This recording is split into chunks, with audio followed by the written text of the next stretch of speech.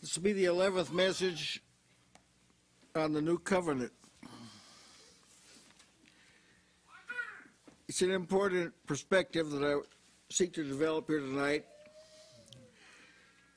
that the promises of the Old Covenant do not transfer over to the New Covenant.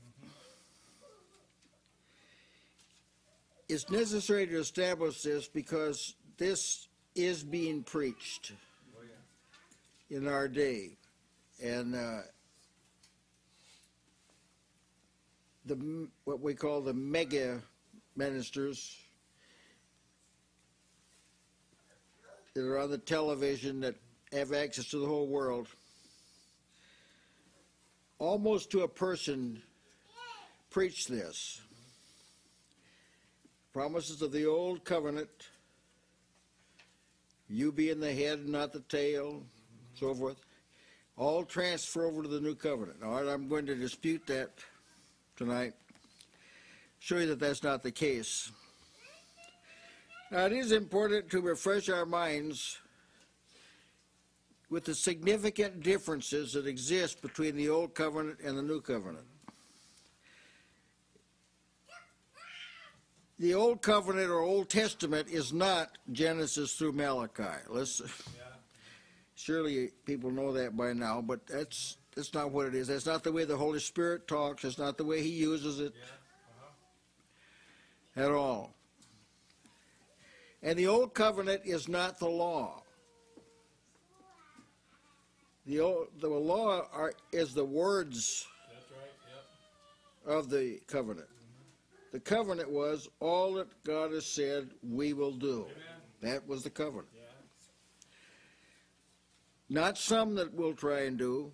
The old covenant was that we'll try and do it.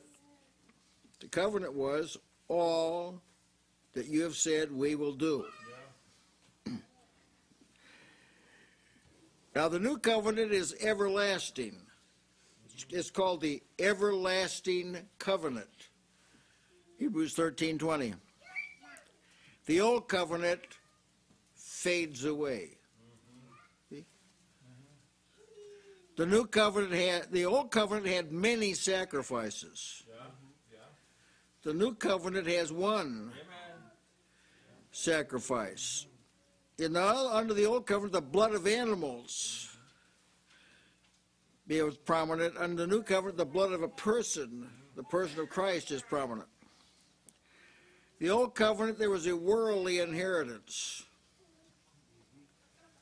That's all it promised, a worldly inheritance. The new covenant has an eternal inheritance. The old covenant had a mediator on earth. Right? The new covenant has a mediator in heaven. The old covenant was based on works. The new covenant is based on faith. The old covenant had words of commandments. The new covenant has words of promise. So those are just some differences. Now I want to take some time here to speak about the promises under the Old Covenant. Now, my postulate is the Old Covenant promises do not transfer over to the New Covenant. Now, here I'm going to give you some examples of the promises. Exodus 15:26 says, "If thou wilt diligently hearken to the voice of the Lord thy God, and will do that which is right in his sight, and will give ear to his commandments, and keep all of his statutes." Now here's the promise. "I will put none of those diseases upon thee which I have brought upon the Egyptians." That's the promise. I will put none of the diseases on you see, some people say God doesn't put disease on anybody. This is God talking. I'll put none of the diseases on you that I put on the Egyptians. Now I want to read to read some of these promises. One, it's necessary that God's people be conversant about them.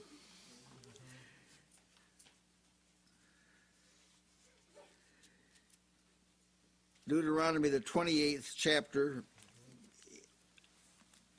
is my focus at this point. Verses 1, is it come to pass, if thou shalt hearken diligently unto the voice of the Lord thy God, to observe to do all his commandments which I command you this day, that the Lord thy God will set thee on high above all nations of the earth. And all these blessings shall come on thee and overtake thee, if thou wilt hearken unto the voice of the Lord. Blessed shalt thou be in the city. Blessed shalt thou be in the field. Blessed shall be the fruit of thy body, and the fruit of thy ground, and the fruit of thy cattle, and the increase of thy kine, and the flocks of thy sheep. Blessed shall be thy basket, which you bring in, and thy store, which you keep. Blessed shalt thou be when thou comest in, blessed shalt thou be when thou goest out. The Lord shall cause thine enemies that rise up against thee to be smitten before thy face. They shall come out against thee one way, and flee before thee 7 ways. The Lord shall command the blessing upon thee in thy storehouses, and in all that thou settest thy hand unto, and he shall bless thee in the land which the Lord thy God giveth thee. The Lord shall establish thee a holy people unto himself, as he has sworn unto thee, if thou wilt keep the commandments of the Lord of thy God, and walk in his ways. And all people of the earth shall see that thou art called by the name of the Lord, and they shall be afraid of thee. And the Lord shall make thee plenteous in goods, in the fruit of thy body, in the fruit of thy cattle, in the fruit of thy ground, in the land which the Lord sware unto thy fathers to give thee. The Lord shall open unto thee his good treasure, the heaven, to give the rain in thy land and in his season, and to bless all the work of thy hand. And thou shalt lend unto many nations, and thou shalt not borrow. And the Lord shall make thee the head and not the tail.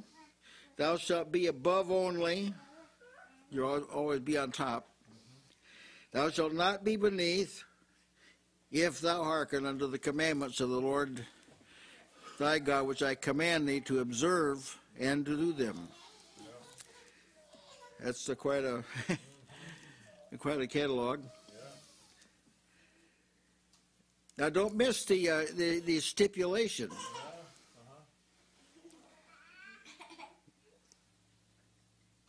If thou shalt hearken unto the commandments of the Lord thy God, which I observe thee, which I command thee this day to observe and to do them, and thou shalt not go aside from any of the words which I command thee this day, to the right hand or to the left, to go after other gods to serve them. That's a stipulation. Amen. All these promises were contingent. Yep. Not one single one of these promises ever happened if that contingency was not met. Amen. David was a man after God's own heart, and his enemies didn't run from him, let me tell you. That's right. Yep. The Psalms are filled with his enemies, pleading for God, him pleading God turn them aside. Those stipulations have to be kept in mind. Now let's read some more here. Leviticus 26, chapter 26, verse 13.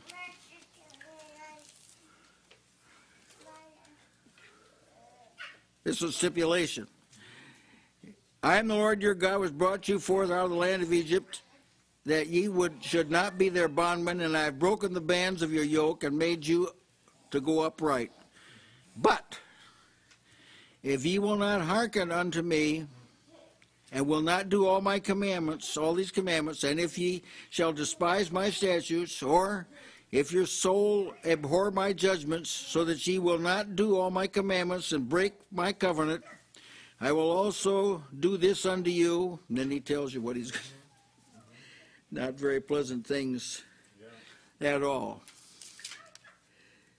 As for the promises that he made, they had to do with external life. Every one of them with external life. Let me read some more. Deuteronomy 7.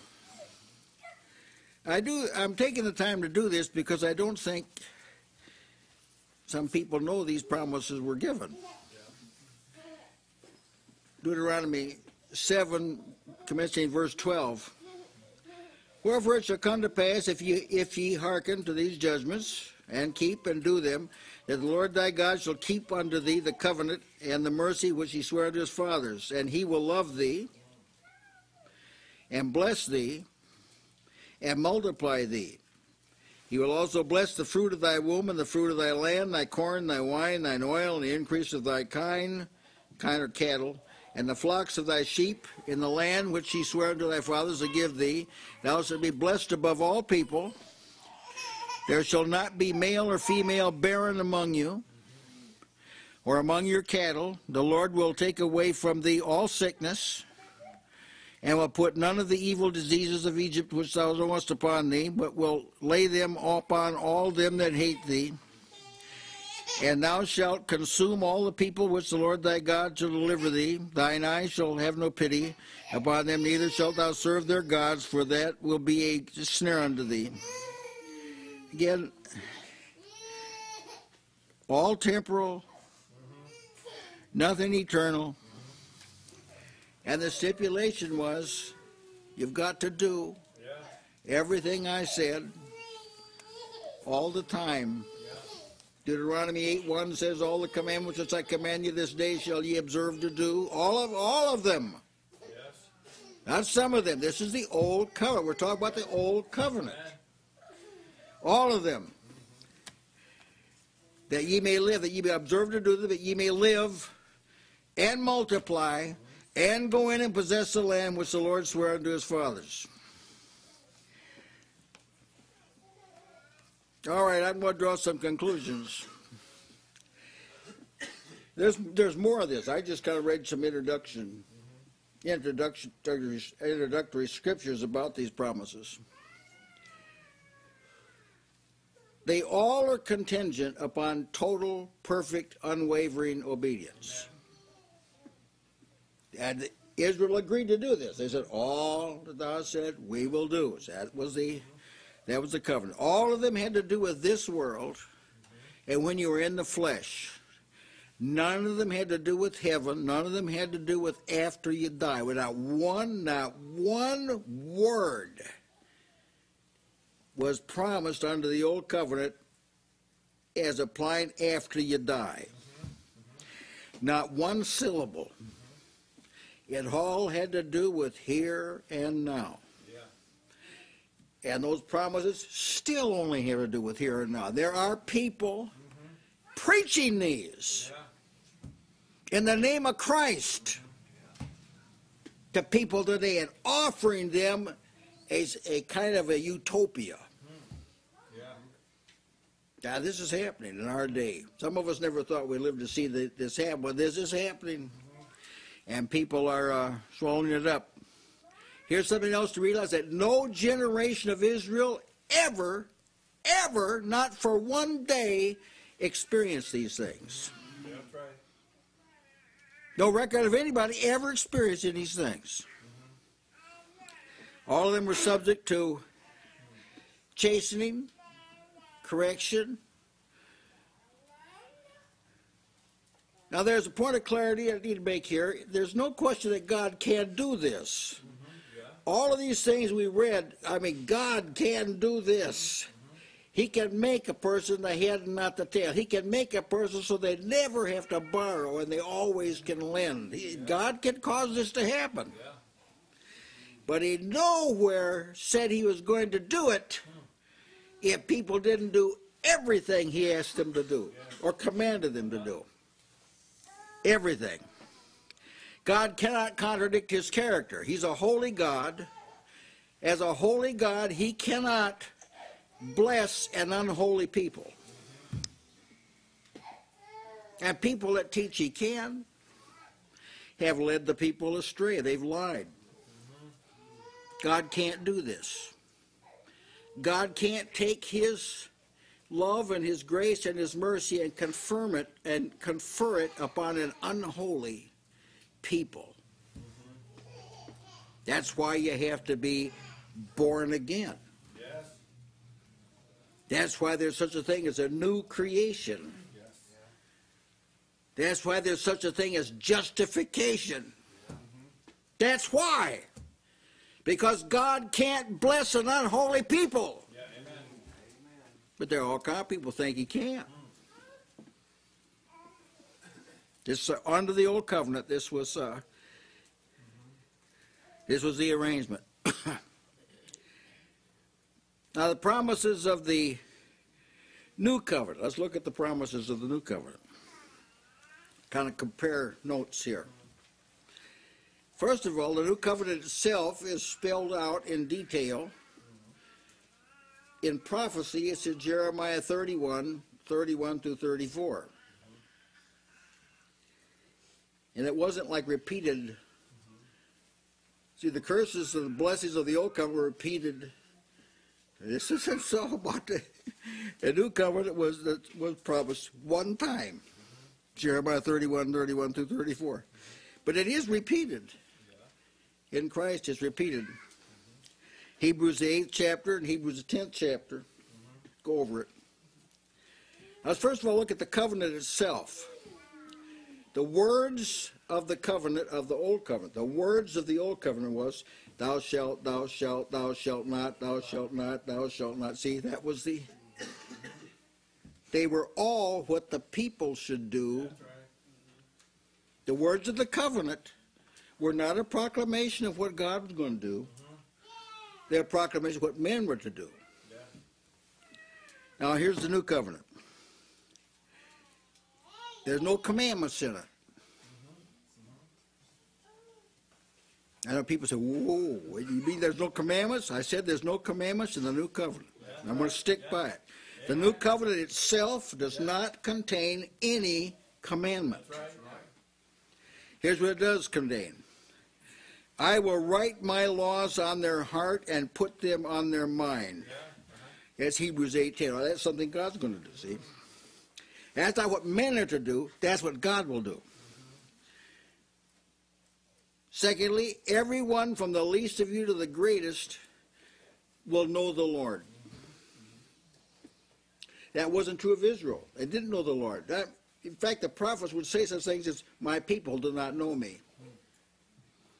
Which is, my people perish for lack of knowledge. It wasn't lack of technicality language. My people perish because of lack of knowledge. These people quoting this text all the time today do not know what they're talking about. You don't know what to eat, you'll get sick. That's not what that's talking about. Talking about the knowledge of God. The people perished because they didn't know God. They weren't familiar with God. We know they weren't because they violated what he said. They wouldn't listen to him. They were stubborn and hard-hearted. See, these conditions exist today. These conditions exist today, but the people that are stubborn and hard-hearted are told that God loves them. Yeah, that's right. Yeah. Am I right? This is what the people are told. That's not what it says in the Scripture. Amen. Anyone that's stubborn, hard-hearted, belligerent, won't listen, there is not any commitment of God to do them good in any place. Rebellious people will not be blessed by God. At any time. They weren't under the law, they sure aren't going to be under Christ.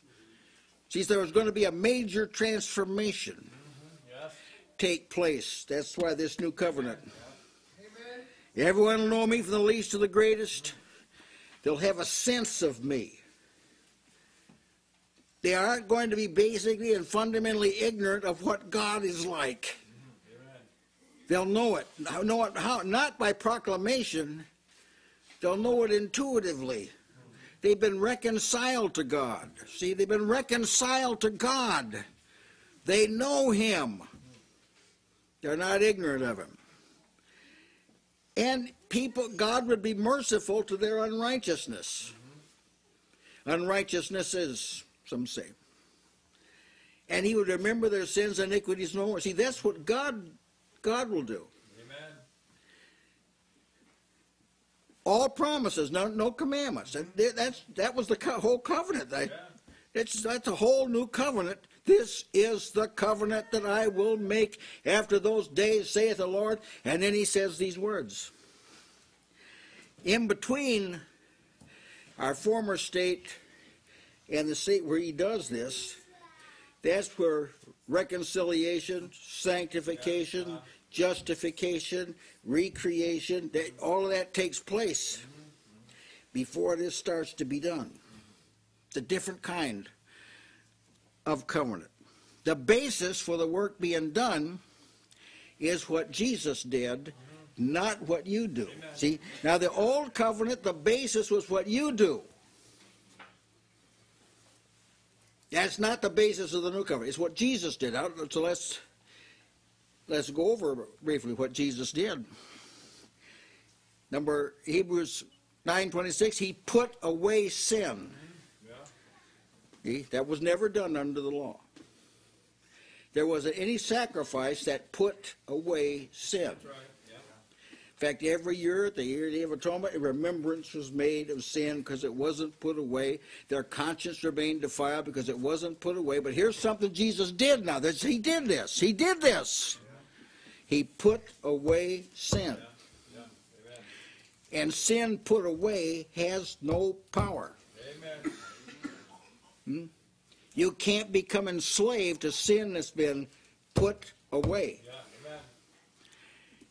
Galatians 3:13 says He redeemed us from the curse of the law. The curse of the law was, you don't do this, cursed will be. And He itemizes all the things. He redeemed us from the curse. Yeah. He moved us out from under. Yes. Who did that? Jesus did that. Amen. You didn't move yourself out from under the curse. That's right. Jesus did. He made us free. That's what something Jesus did. See, the old covenant stipulated you've got to do what I told you to do. The new covenant says Jesus did what God told Him to do. Yeah. That's the basis for the blessing. He made us free. Stand fast in the liberty wherewith Christ has made us free. Amen. See, yeah. Jesus said, if the Son makes you free, you're free indeed. Yeah. Sin continued to dominate Israel. But when the Son makes you free, sin stops dominating the individual. Amen. Amen. You're not debtors to the flesh to live after the flesh. See, you're free indeed. The prison doors are hanging wide open. You just walk out. You're so free, you can resist the devil and he'll flee from you. Yeah. You're so free, you can reject ungodliness and worldly lusts. Amen. You live righteously, soberly, and godly in this present world. See, but that's because of what Jesus did. Yes. Jesus suffered for us. 1 Peter 4:1. Christ has suffered for us. Israel had to suffer for themselves. Nobody suffered for them. They had to pay the penalty themselves. Jesus, we're made accepted in Him. Amen. Ephesians 1:6. God has made us accepted in the beloved, capital B, that's Christ. Yeah. You're not accepted because you met the requirement. You're accepted because God made you accepted. And you should be able, of course, to put all this together, that the thing that brings it home to you is you receive Christ, you believe on Christ, and then all of these transfer to your account. Amen. The condition is your faith in Christ. Yes. That's the condition. Amen. Faith always obeys. Faith never disobeys. Faith never dishonors God. Faith never balks at God. Yes. Whoever's strong in faith will not even think about the outward circumstances. He'll know God's able to do what he's promised. See? And that's the condition. See, under the old covenant, what you did, that was the condition. But in Christ, believing on Christ, all that believe on him are justified from all things from which you could not be justified by the law of Moses. Amen. That's Acts 13:39. That's the condition, because he did everything.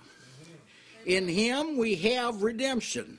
Not we can have, not we can have, we have it. Yes. Redemption. That is, the purchase has been made legitimate.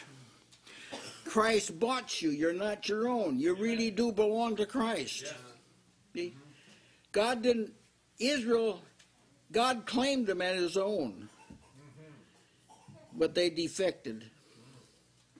They defected from it. You say, well, isn't it possible to defect from Christ? Yeah. But that's not the gospel. The gospel isn't, and you can defect from Christ. That's right, yeah. The gospel is that you can be lost. Even though you can be. That's true. But that's not the gospel. Amen. That isn't what we preach. No. I know when I was younger, we'd say, we believe you can fall away. One day it came to me, I wonder if there's something else we believe. Is this the only thing we believe? Yeah, you can fall away, but this isn't the good news. This isn't what we preach to people. Yeah. We remind this to people slopping around not living by faith. But the reason people fall is because they quit believing. Yeah. Amen. They quit trusting. They quit having faith. That's when they fail. Yeah. Because we're kept by the power of God, Peter said, through faith. Amen. Why is it that way? Because Jesus did Yes. what was required. He made peace. Colossians 1:21, because there wasn't peace between God and man. Whatever you think about, whatever you may think about the love of God, whatever you may think about it, and how God loves everybody and God loves the world, so forth, whatever you may think about that, there's no peace That's right. between God and man apart from Jesus making it. Jesus made peace Yes. because God could not get along with humanity. Yeah. Amen. Jesus resolved that. You had no power to resolve that. Your only power was you were given to believe. Yes. That's what settled this issue between you and God. He blotted out the handwriting of ordinances that was against us. The handwriting of ordinances was not the Ten Commandments. It was what we call the ceremonial law, where he told the people how to keep the Ten Commandments. Don't eat this, you can't eat that, don't plow this way, plow that way, don't make your garments this way, do it that way. See? He spelled out, told them when to keep the feast, where to keep the feast, what to do with the feast. That was the handwriting of ordinances. Yeah. God didn't give the Ten Commandments and then say, just do your best to keep them. But he told them precisely how to keep them. Yeah. Don't covet your neighbor's house. Don't covet your neighbor's wife. Don't covet your neighbor's property. Don't covet your animals of your neighbor. See, he spelled it all out. But that's been blotted out. You don't have details like that in Christ. He gives you a new heart. That you actually have a heart for purity. You actually have an ambition to be accepted by God. Yeah. Your nature's been changed. Amen. But it's because of what Jesus did. That's why. Yes. And you tapped into it by believing on Jesus.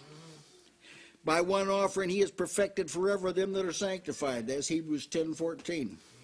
Many offerings under the law. Jesus offered one offering, and everybody who trusts in him has been made acceptable.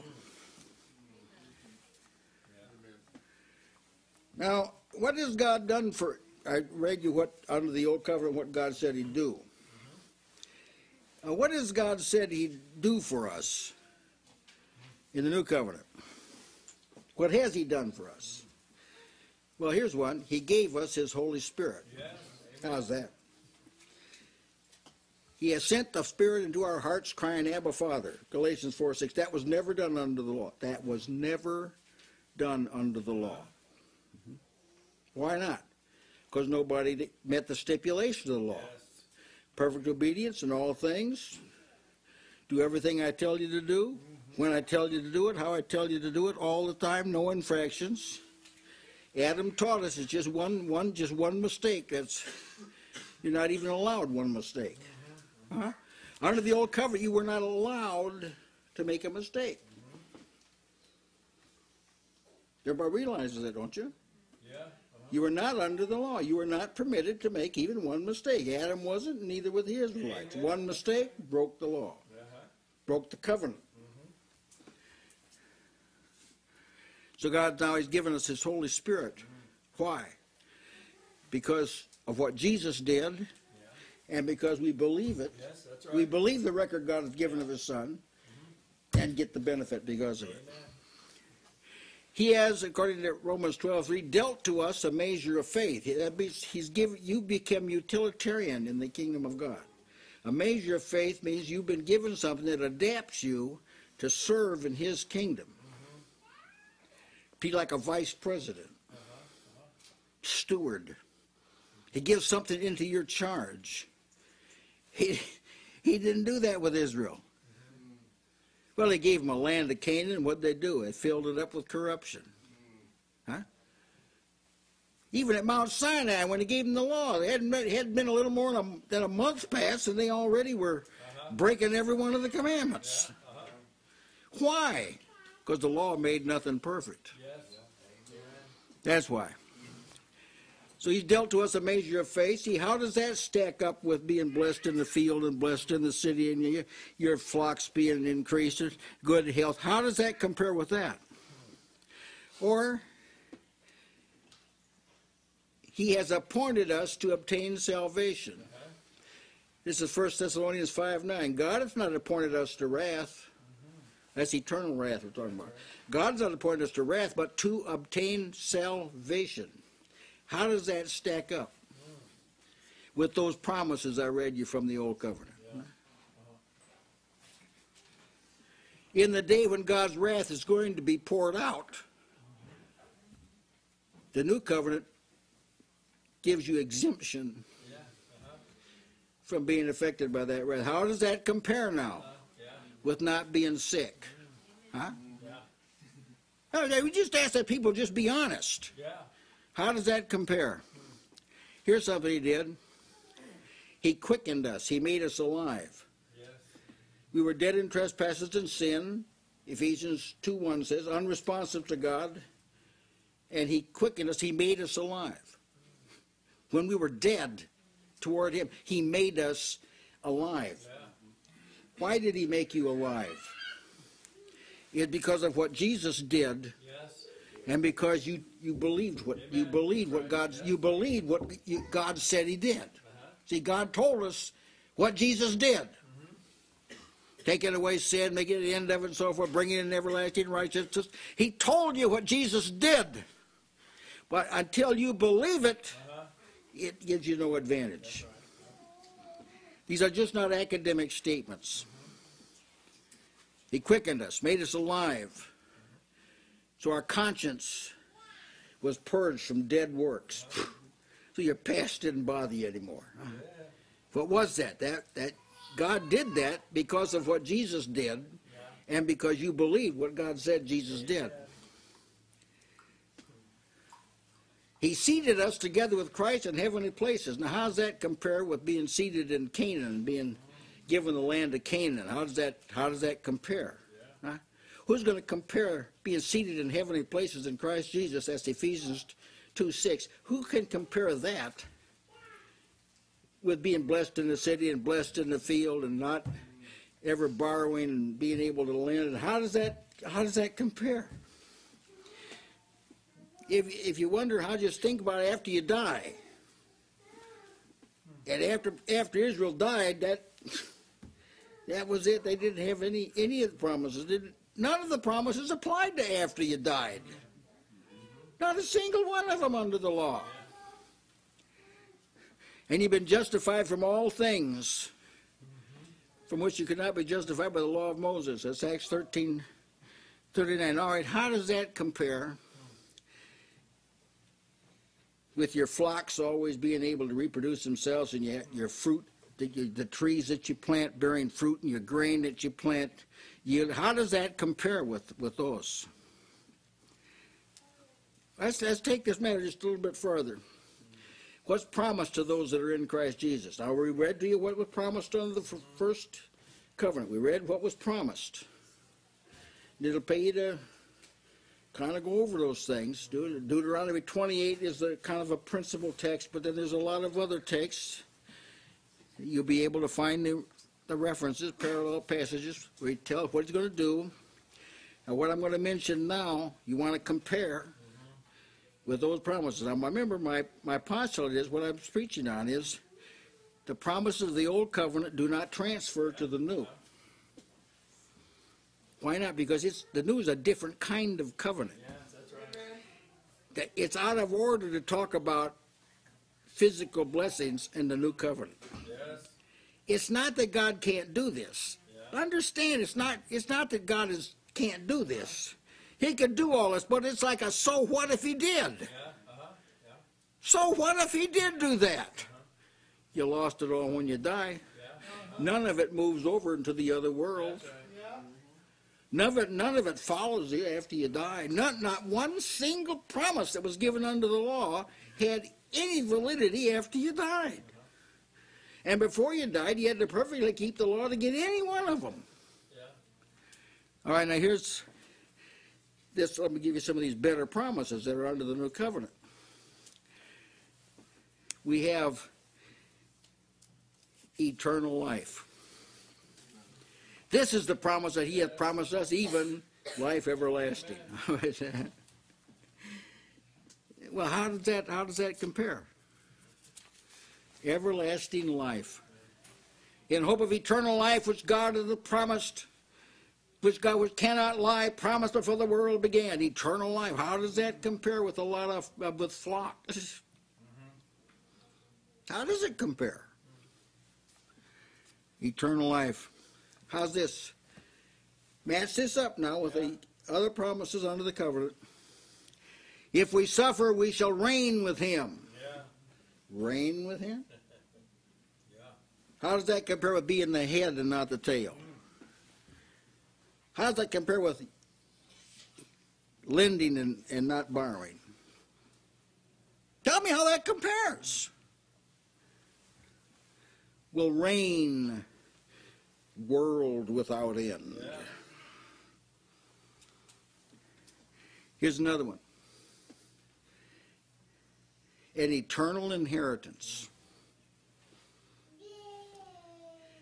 He's promised, Hebrews 9:15. He promised an eternal inheritance. So the land of Canaan was an inheritance.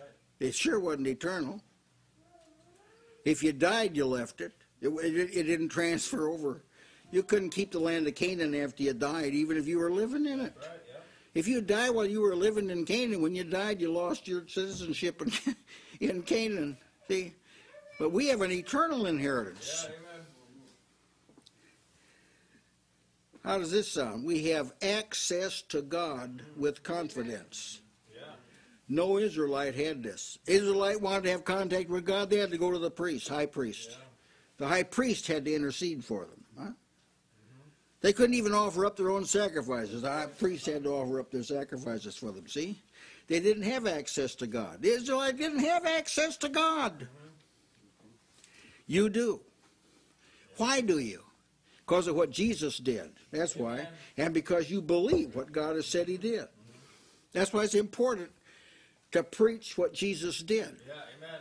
It's important because that's going to be the thing you've got to believe. That's what you've got to believe. You're not asked to believe, I can do it, I can do it, I can do it. I can do it. You can do it. Now you can do it. Try hard, try harder, try harder. You don't have to smoke. Try harder. That's not what we're told. Yeah. We're told, I can do all things through Christ which strengtheneth me. See, whatever God asks you to do, if it's leap over a mountain or leap over a wall or run through a troop, you can do it. access to God, a purged conscience. Purge your the blood of Christ will purge your conscience from dead works to, or so you can serve God. Yeah. Purge your conscience from dead works to serve the living God. See, you can't serve God if your conscience is bothering you. Yeah. That's right. You can't do it. Under the law, this is all, they just had a defiled conscience. They couldn't get rid right, of a defiled conscience. On the Day of Atonement, the peak day of the year, the high priest would go in, he'd offer sacrifices for himself first, then for the sins of all the people. But after they were all done, the sacrifices stirred up their memory. Yeah. It stirred up their memory right. that they'd sinned. They couldn't get rid of a guilty conscience. But in Christ, you can. Your conscience can be purged from dead works. And then you serve the living God. Why is it that professed church members don't serve God? Because their conscience won't let them. I'm telling you the truth here. Their conscience won't let them. Yeah.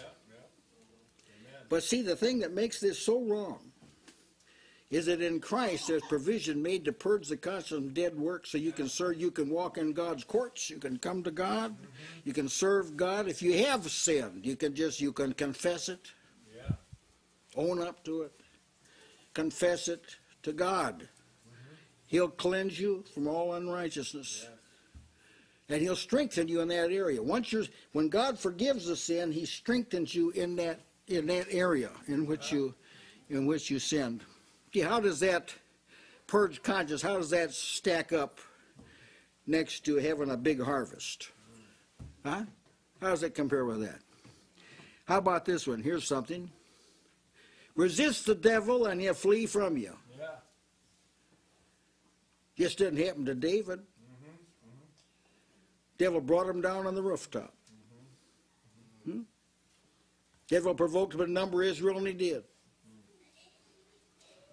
Was it because he was weak? Oh no, he was the head and shoulders above everybody else. Yeah. But under the old covenant, they didn't have promises like this. Yeah. So before you criticize Sarah and Abraham, and before you criticize them, remember they didn't have what you have. Amen. The devil didn't like run away from them. But this is one of the promises now. You resist the devil. Resist doesn't mean you duke it out with him. That's right. That's not what it means. It means you refuse to give heed to him. Amen. You won't listen to him. Yeah. There's nothing he can do about it. There's nothing he can do about it. Why? Because of what Jesus did. And because you believe on the Lord Jesus Christ. Here's something else. God can give you the spirit of wisdom and understanding so you can have spiritual knowledge. How does that compare with the promises under the old covenant?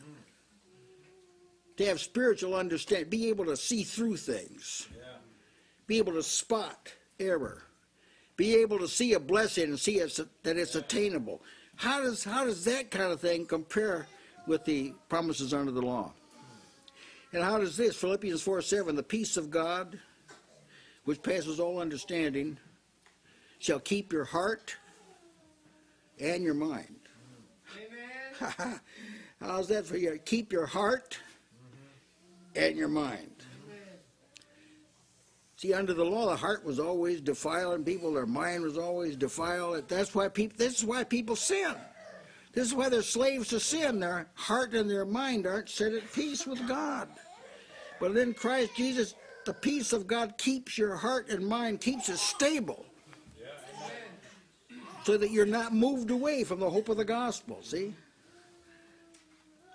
these commandments, these promises under the old covenant, they're misfits. You try and wedge them in to these kind of promises, and they just don't fit. How's this one? Lord's will give me the righteous judge will give me a crown of righteousness, which he'll give to all those that love his appearing. How does a crown of righteousness compare with having a lot of sheep or a lot of cattle, or never being sick. Yeah. How about now? How does it compare? See, it's of a different gender. That's right. It's of a different order, completely different order. These are promises of a higher order. They will not fit into a do-it-yourself system. They won't fit in with it. See, God looks at you, and the sole basis upon which he blesses you is your attitude toward his son. That's right. Amen. This is the sole basis for his consideration of you. If you don't honor his son, it doesn't make any difference how seemingly spotless your life is or what you've managed to get done. If you do not believe on his son and lean the weight of your soul upon him, depending on Jesus to take you through, if you don't do this, you cannot in any way please God. Amen. But if you do, that is a great pleasure to God. Amen. And you will get the benefits of the covenant. You see, the promises of the old covenant, they're like an old wineskin. And instead of, I mentioned comparing them to they don't transfer to the new, or to put it the way that Jesus put it, you can't take the wine of new life and pour it in the old wineskin of the old covenant. It won't. You'll become a worse sinner. Can you see that? Can you see that? You'll become a worse sinner if you try and adapt the new covenant to that old order. It's like putting a piece of new cloth on an old garment. It just won't work. So when you hear about these promises of the old covenant, first of all, know that God can do all those. God can make your enemies be at peace with you. Make no mistake about this. God can bless the fruit of your womb and bless the cattle, and he can do all of this. And he's not saying that he'll never do anything like this, but this is not what the covenant is about. If anything like this happens to you, it's like a bonus. Amen.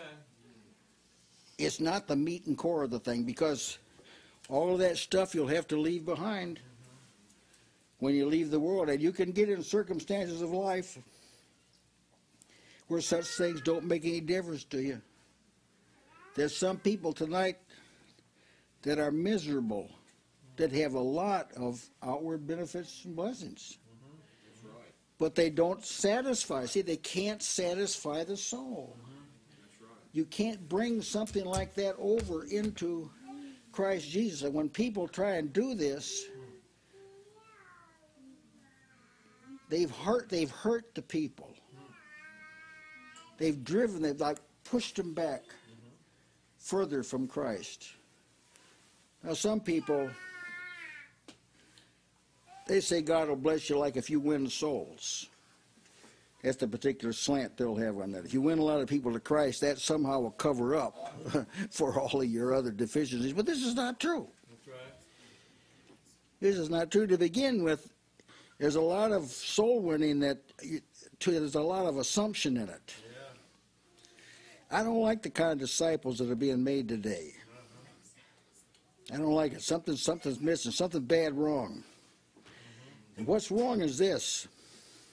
People are not being led to know what Christ has done and then to trust in Christ because he did it. That is what will align you with the purpose of God. Believing the record God has done, that God has given of his Son, and conducting yourself accordingly. Once you believe that record, you place all your reliance upon him. You'll find yourself able to do whatever God tells you to do. You'll be able to do it. I can do all things. That's not talking about leaping tall buildings, you know. I can do all things through Christ who strengthens me. That, brethren, to me is a wonderful, wonderful word. Amen. Wonderful message.